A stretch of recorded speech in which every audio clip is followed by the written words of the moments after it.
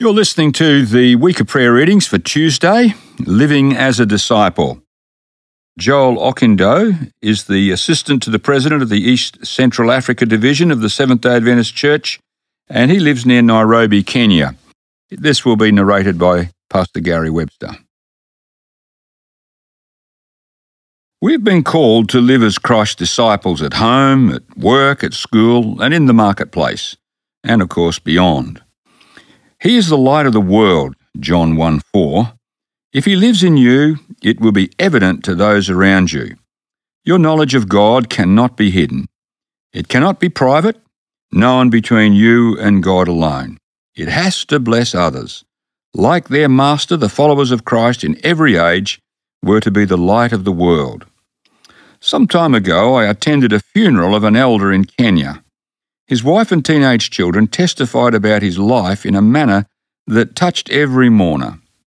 At our wedding, she said, he vowed to love me, and he genuinely loved me until his death. The children affirmed that this is true.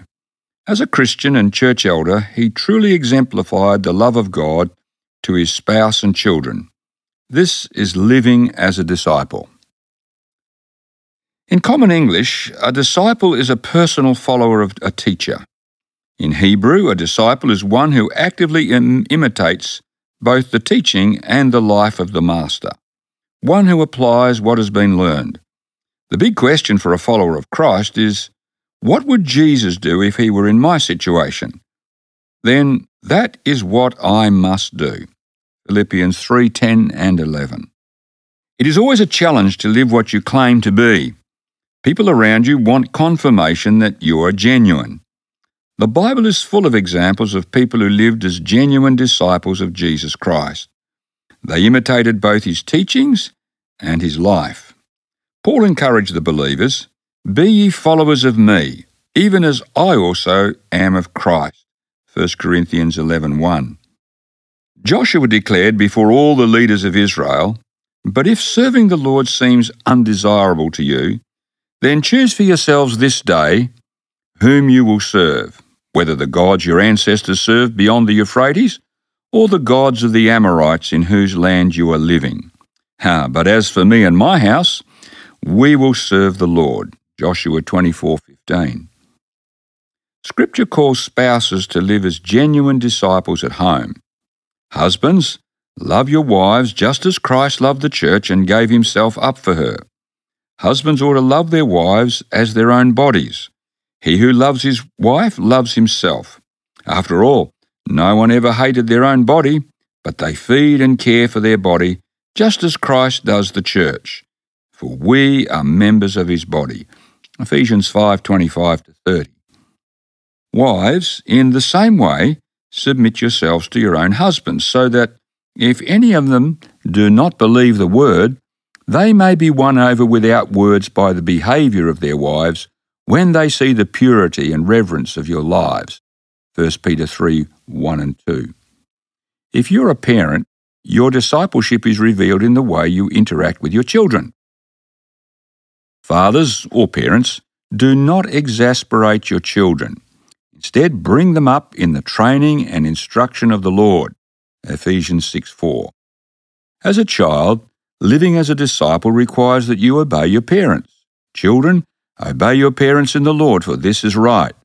Honour your father and mother, which is the first commandment with a promise, so that it may go well with you, and that you may enjoy long life on the earth. Verses 1-3 of Ephesians 6. Paul admonished the youth to confirm their discipleship through their characters. Don't let anyone look down on you because you are young, but set an example for the believers in speech, in conduct, in love, in faith, and in purity. 1 Timothy 4:12. The Apostle Peter challenged pastors and church leaders to live as genuine disciples. To the elders among you I appeal, as a fellow elder, be shepherds of God's flock that is under your care, watching over them, not because you must, but because you are willing, as God wants you to be, not pursuing dishonest gain, but eager to serve, not lording it over those entrusted to you, but being examples to the flock.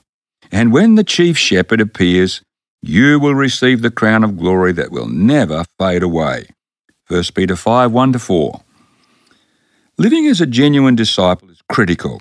In these last days, the devil and his angels are working tirelessly to keep believers comfortable in a lukewarm state. There will be terrible times in the last days. People will be lovers of themselves, lovers of money, boastful, proud, abusive, disobedient to their parents, ungrateful, unholy, having a form of godliness but denying its power. Have nothing to do with such people. 2 Timothy 3, 1-5. Like Paul, let your consuming desire be to know Christ and be like him. I want to know Christ, yes, to know the power of his resurrection and participation in his sufferings, becoming like him in his death, and so somehow attaining to the resurrection from the dead. Not that I've already obtained all this, or have already arrived at my goal, but I press on to take hold of that for which Christ Jesus took hold of me. Brothers and sisters, I do not consider myself to have taken hold of it yet, but one thing I do, forgetting what is ahead, I press on toward the goal to win the prize for which God has called me heavenward in Christ Jesus. Philippians 3, 10-14. These are the questions for reflection. Number 1, when does one become a disciple of Jesus Christ? The second question, is it possible to share your light to those far away and fail to share it with those close to you? And then finally, number 3, what is the role of the Holy Spirit in discipleship?